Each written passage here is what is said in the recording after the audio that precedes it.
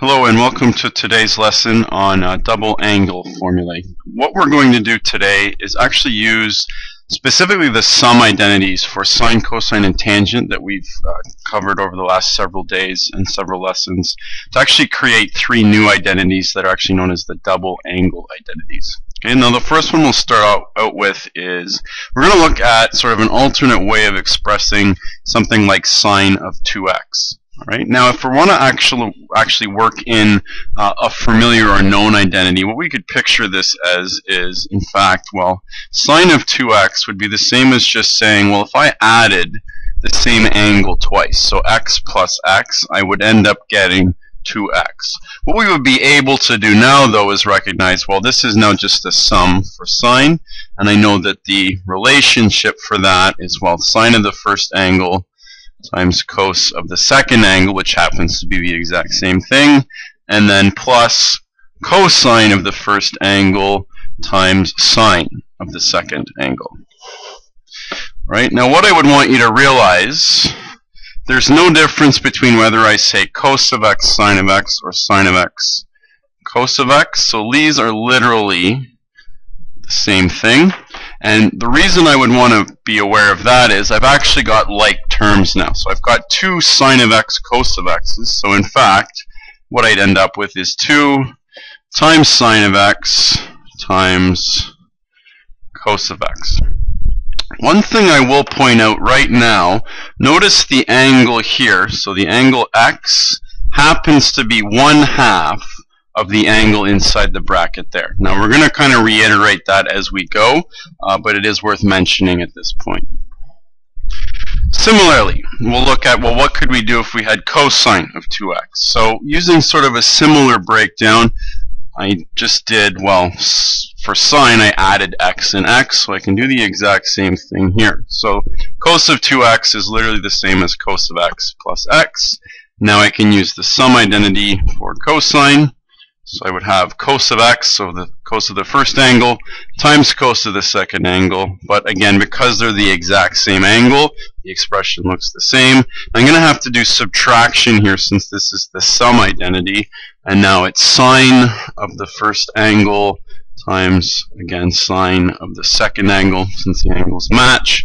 What we're going to now have is, well, this is actually equivalent to cos squared x minus sine squared x, right? Now that may look almost familiar to you because it's very similar to the Pythagorean identity, but it definitely is not. Okay, there's a big difference between whether that's a subtraction sign versus an addition sign. So I don't want you to confuse this as being another variation of Pythagorean identity.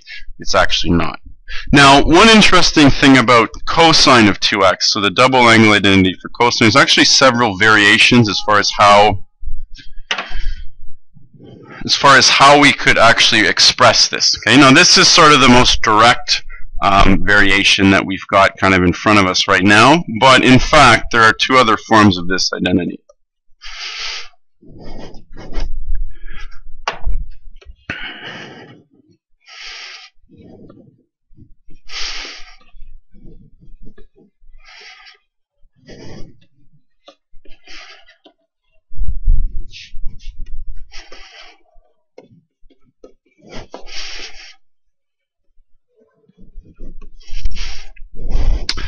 Now, as it turns out, I'd sort of mentioned the fact that I don't want you to confuse what you see cos squared x minus sine squared x with the Pythagorean identity. However, we can actually come up with an altered version of this relationship using the Pythagorean identity. So as it turns out, so right now we have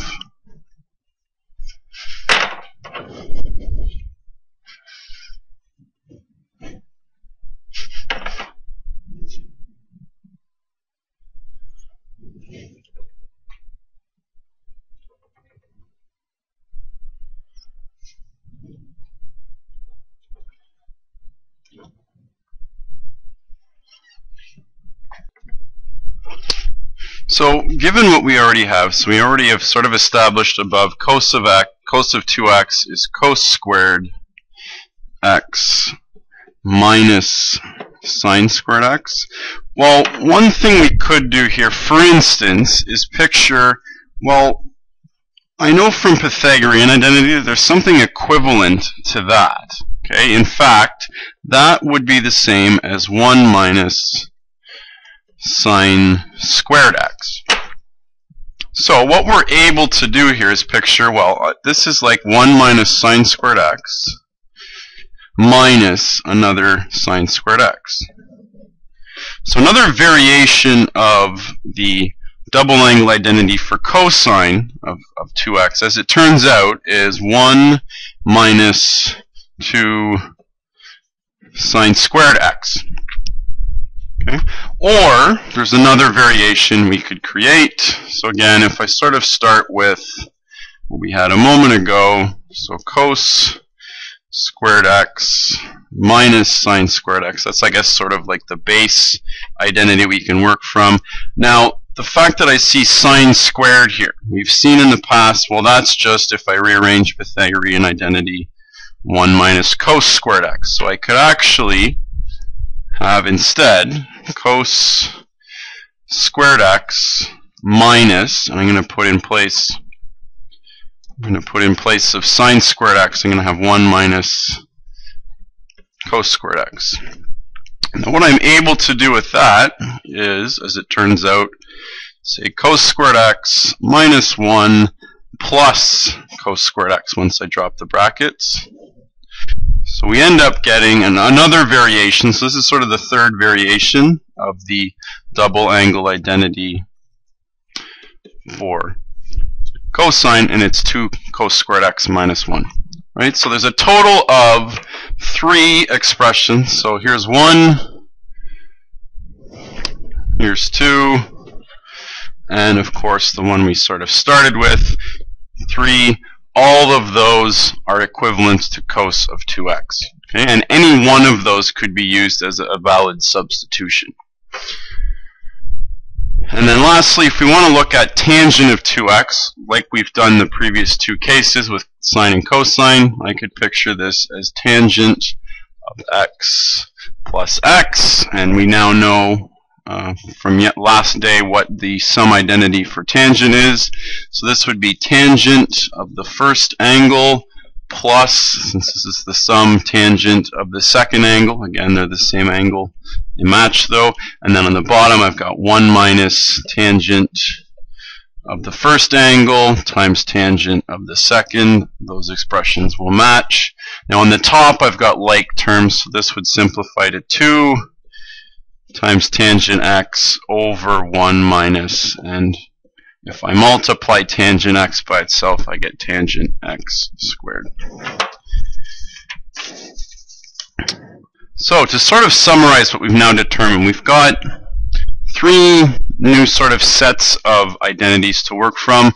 The one thing I'd pointed out, and this is actually true in all cases, so to refer back to the sine of 2x example, you'll notice on the other side when we've actually employed the identity, the angles that are part of sort of the right side of each expression are always half of what the angle in the original expression was. Okay, so if you look at what's highlighted in blue, so those angles are half of this angle, as it says, and that would apply in the cosine double angle relationships as well as the tangent double angle relationship as well.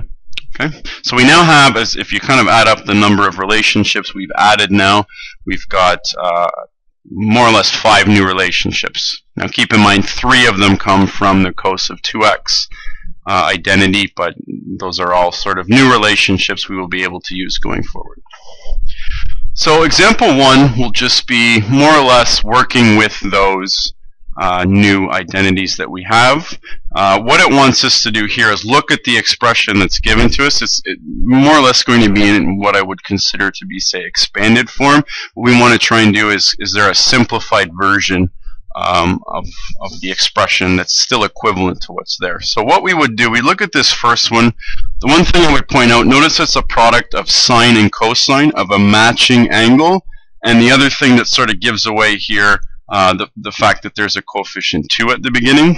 So that all kind of points to the idea that this should relate to the double angle identity for sine. Now, what I could do here, so what I would do here is I would sort of say, okay, this is going to be, again, the double angle identity for sine. So what I would picture is I would say, okay, well, sine of 2 times whatever the angle that I see present with the expression that's here. So the angle is 3x. So as far as an equivalent simplified expression for what we had to begin with, it's actually equivalent to sine of, as it turns out, 6x. Okay, so they're equivalent. Now I have the expression in terms of just sine, so I would say it's definitely more simplified than one that involves both a sine and a cosine. Now with part B, similar idea. So here we're looking at the fact that I have a cosine squared expression minus the sine squared expression, and again the fact that the angles match here is very important. So the fact that there's a 4y and a matching 4y here. So what you would need to sort of recognize here is that follows the basic pattern of one of the double angle relationships for cosine. So kind of like what we just did, I would picture, okay, well, this should have to do with cosine, and it should be double whatever the angle that is present in the two expressions is, which is 4y. So equivalently, we would have cosine of, as it turns out, 8y is equal to the expression we were given here. Moving down. Now the next one, now this happens to involve a sine squared relationship, but the fact that there's a 1 minus 2 times that sine squared relationship, what you'd need to do here is think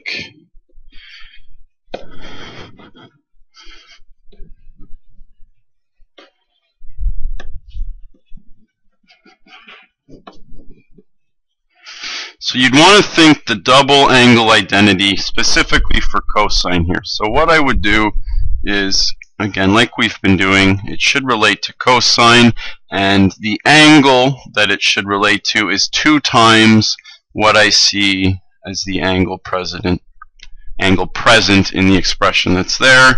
So as it turns out, this should be equal to cosine of 16w. Okay, and one more of this type. So for the last one here, if I look there, I see, characteristically 2 times tangent of some angle, and then in the bottom 1 minus tangent squared of that same angle. This should have you thinking, well, this looks like the double angle relationship for tangent. It's just a matter of, well, what would the angle need to be? So what I'd recommend you do is say, well, the angle will have to be 2 times whatever the angle present in the actual expression that I'm looking at now is, which is 1/2 times b. Now, if I picture 2 times a half b, that would be like 2b over 2, which would just simply end up being tangent of 1b, or tangent of b. So we've been able to take a series of more complex looking expressions, recognize that they relate to one of the double angle identities, and then come up with just a single relationship to represent the overall expression. Okay, example 2. Now this type of question we have done multiple times the last several lessons, so it's the same idea. The one thing we'll kind of need to establish with this one that's maybe a little bit different is the idea that it only involves one angle, whereas a lot of our other examples have had, say, more than one angle. All right. Now what I would do with this question, based on what it's asking, so we're told that for this angle, the unknown angle A, we know the sine ratio for that angle is 40/41. We also happen to know, if I look at what it's telling me right here, we know where angle A is. Now between pi/2 and pi, that would be represented, that would represent the second quadrant specifically. Right? So we're going to need to keep that in mind when we do some of our calculations to sort of set this question up. The next thing I would have you thinking in terms of is, well, it wants us to figure out the value of sine of 2a, cos of 2a, and tangent of 2a. So we need to sort of recognize, well, what information is required to do that? Well, we now know that sine of 2 times an angle should be 2 times sine of half of the angle, so sine of a and cos of a. Now, as far as looking at what's there, we already know sine of A, so there's no work we would need to do there. However, cosine of A we're not sure of, so we're going to need to figure that out. Now with the next part, part B, keep in mind there are actually three relationships for that one that we could kind of reference. Now we have a choice of cos squared A minus sine squared A. We could use 2 cos squared A minus 1, or ideally, and what would save us the least, lead to the least amount of work here, would actually be to use the relationship that only involves sine of A, since I actually already know what that is. So probably the easiest way to answer part B is to just think, well, 1 minus 2 times sine squared A. That way, I don't actually have to, I could actually answer that question right now without doing any additional work. Okay, so I'm going to highlight this. This is the easiest approach. Okay, there's nothing wrong with sort of analyzing the situation like we've done here and say, let's pick the simplest way to get to the result that we're looking for. Right? And then for part C, tangent of 2A, well, that should be 2 times tangent A over 1 minus tangent squared of A. So clearly we don't know what tangent of A is yet, so really all we really need to find to be able to answer all parts of this question, we need to figure out what cos of A is, and we need to figure out what tangent of A is. Now both of those things require the same information, so we're going to be able to find both of them simultaneously. Right? Now to start this, we'll say, okay, if we actually look at the fact that we know sine of A is supposed to be 40 over 41. Now what that relationship tells us, keep in mind, that would tell us y, because that's supposed to be y over r, so that tells me y is 41,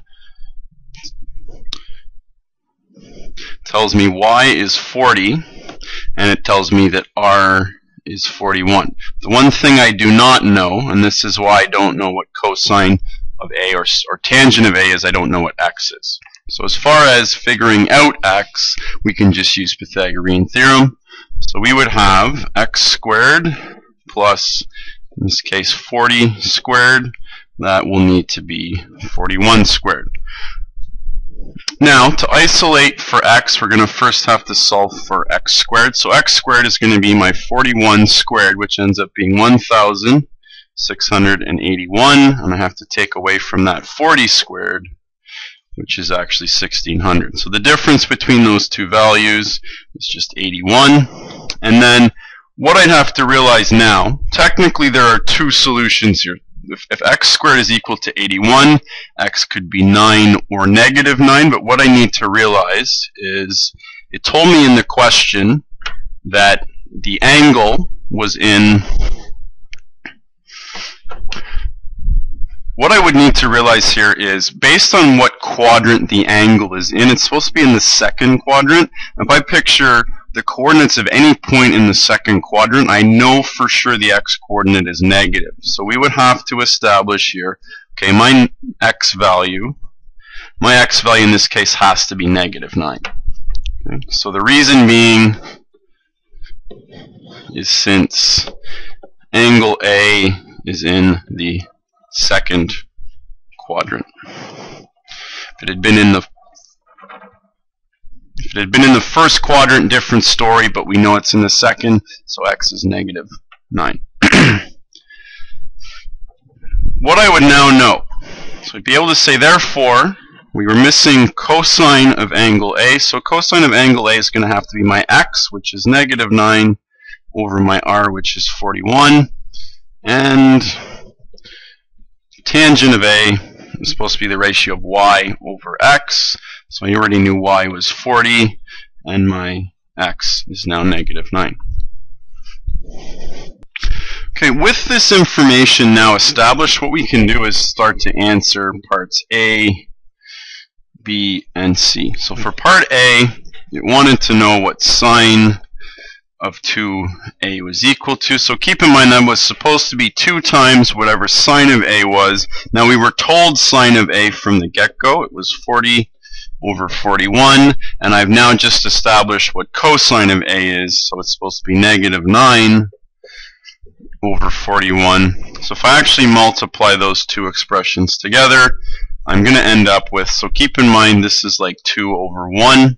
So if I multiply the top together, I'm going to end up getting negative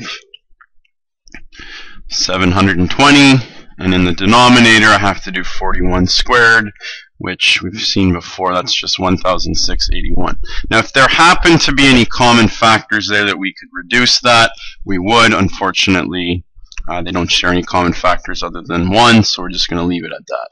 Right, for part B, now again, keep in mind there would have been more than one way to arrive at the answer here, but we wanted to pick sort of the one that was easiest to do, so I suggested using the identity that actually used the given information, so 1 minus 2 times sine of A all squared. Now we know sine of A is, again, 40 over 41, so I'm just going to picture 40 over 41 all squared, and then I'm going to try and simplify that. So I've got 1 minus 2 times, so this ends up being 1,600 over 1,681.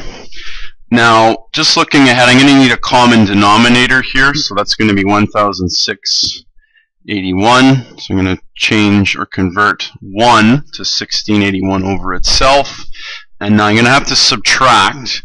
Now 2 times 1,600 over 1681, I'm going to multiply the numerator, so that's 3,200 over 1681, and then the difference here, as it turns out, when I subtract those two expressions, which is going to be what this expression ends up simplifying to,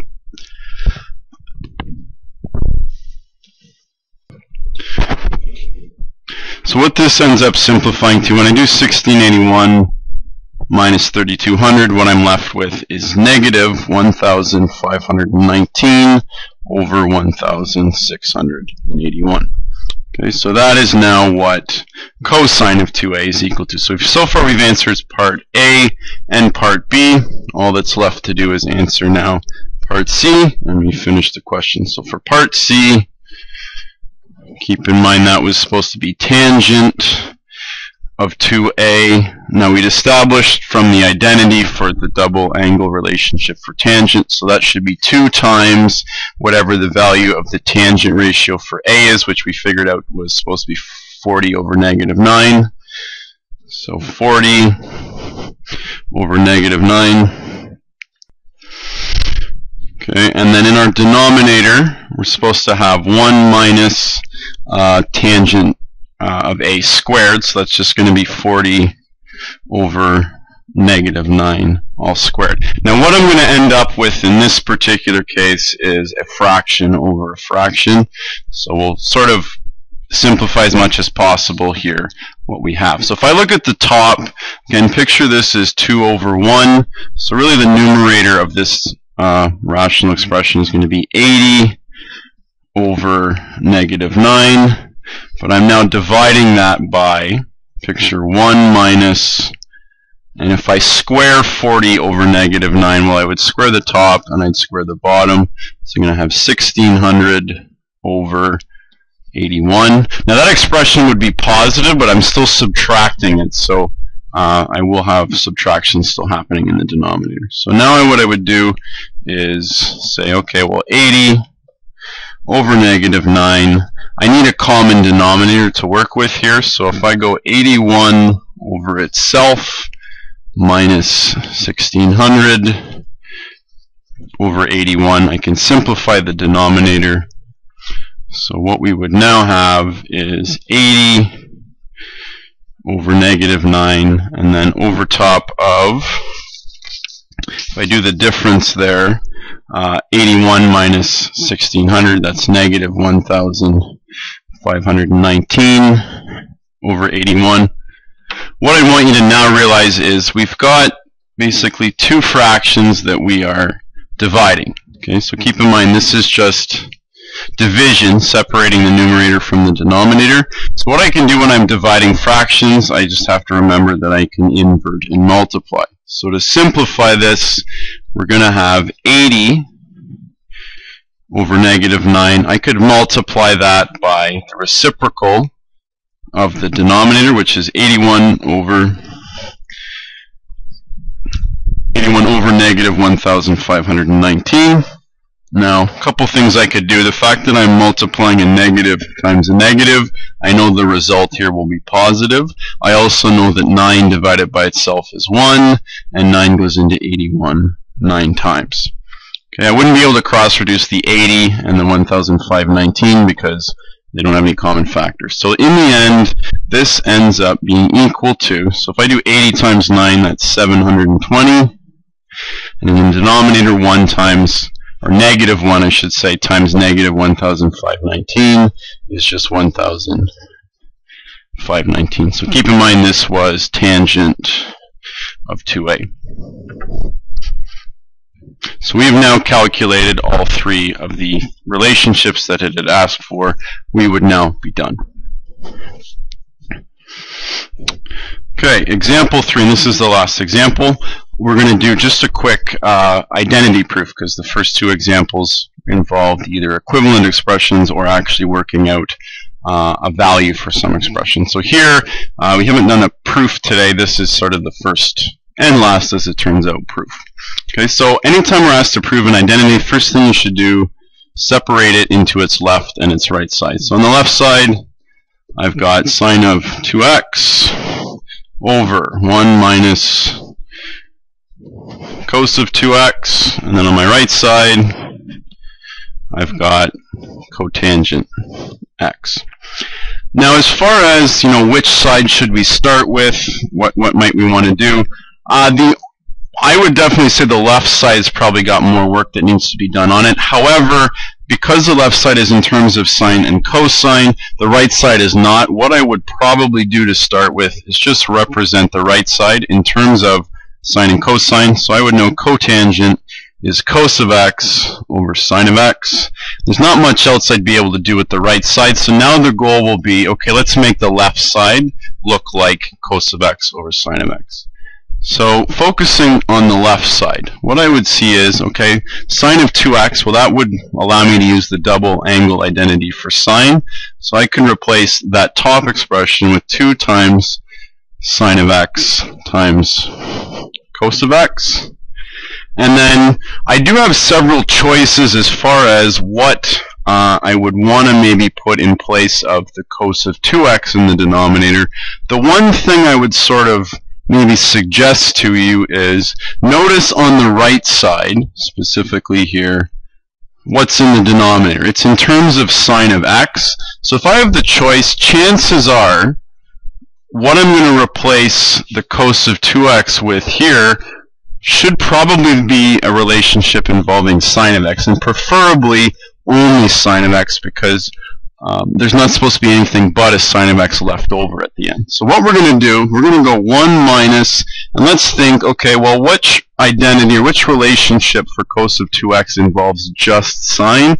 Well, we saw that it was equivalent to 1 minus 2 sine squared x, right? So we'll see using that substitution if it gets us where we want to go, right? So at the top, at this point, I'm not going to change anything. It's still 2 sine of x cos of x. But in the denominator, notice when I drop the brackets, I'm going to have to subtract the 1, but add the 2 sine squared x. Right? What I'm able to do now is say, well, in the denominator, I can simplify that. 1 minus 1 is 0. So in the end, what I end up being left with is, well, the left side is now 2 sine of x cos of x all over top of just 2 sine squared x. Now, as far as, is there anything common to the numerator and the denominator? Well, the 2's are common, so I would be able to divide those out. And I would also sort of realize, well, I've got a sine of x in the numerator and sine squared x, which is actually the equivalent of sine of x times itself. So in fact, I could also divide out a sine of x from the top and bottom, keeping in mind, though, I would still have an extra factor of sine of x left in the denominator. So notice what I have left over. I have just my factor of cos of x on the top and my 1 factor of sine of x on the bottom. If I compare the left and the right side at this point, they are identical. So I'd be able to say the left side equals the right side, and ending, as always, with QED. So the identity had been proven. We are finished. Right, if you have any questions about any of the examples from today, just make sure you ask in class, and have a good evening. Talk to you later.